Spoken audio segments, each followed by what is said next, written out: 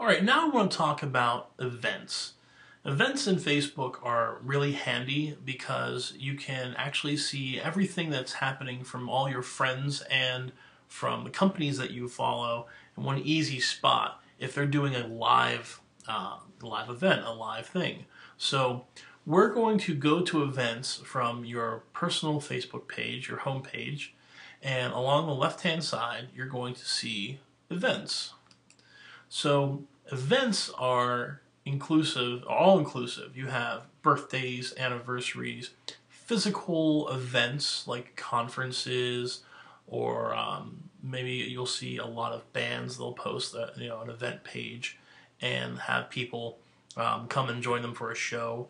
I mean, that's what an event is. Now, you've seen events happen on the PAFP site. You've seen event registration happen in a lot of different places. It's part of the web's interaction. One thing that Facebook does not let you do is do payment gateways for event registration. You can join an event, you can maybe say you're going to RSVP is maybe you're going to go to it, or you can just say no, you're not going to go to it. So you can't actually collect money for event registration through Facebook. They don't allow that yet. So right now I'm seeing a couple of birthdays of some of my friends. I'm seeing a few events that are being put on by some of the companies that I follow.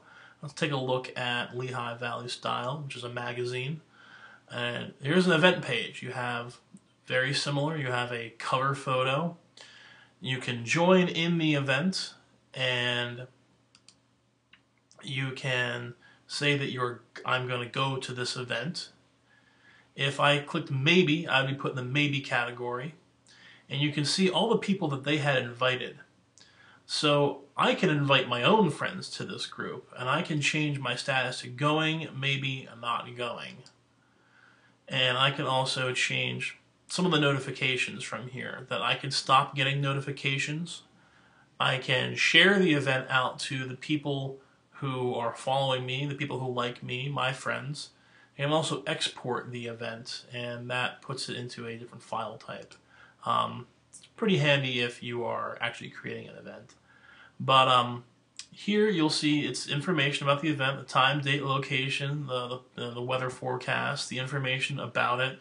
You're going to see the directions on the map location of where it's going to happen, and you're going to see a timeline wall. So you can see what people said they're going to do. You can see if people are going, you can see their comments. This is a great way for you to actually have more community involvement so that people can interact with you online and offline. So for a physician, why would you want to create an event?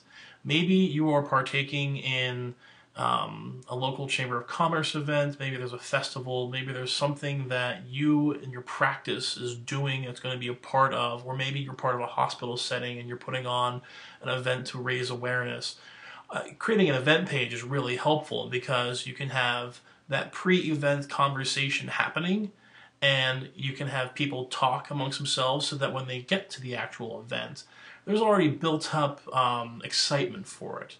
So that's how event pages work. I can invite my friends from off the side here.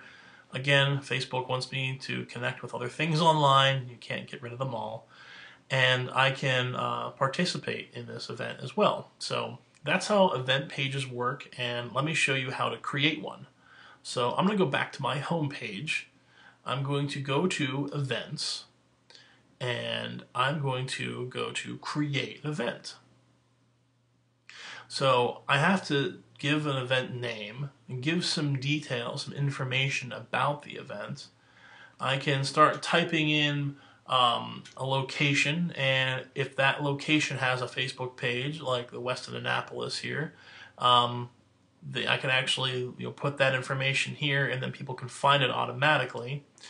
I can put the time and the dates, and I can also put the privacy settings to invite only, public, friends and guests, friends of guests. So that's how you can set your privacy for your event. A lot of really successful events are set to public, especially if there's no registration fee, And if there is a registration fee and you have to direct people to a website to register, you can put that link inside of the details page. So that's how creating an event will actually work. And then what happens then is that you get a blank version of what this looks like. So you'll have no posts here. Nobody will have anything here. You'll have your information set up here, and if you have a map location set up, that'll be good. You'll also have no cover photo. You have to go in and change the cover photo. And then you have to start inviting friends. And you can go through all of your friends and invite them all to your event. And then they can come to the event page and click if they're going to join in the event. Maybe come or not going to come at all. So that's how events work.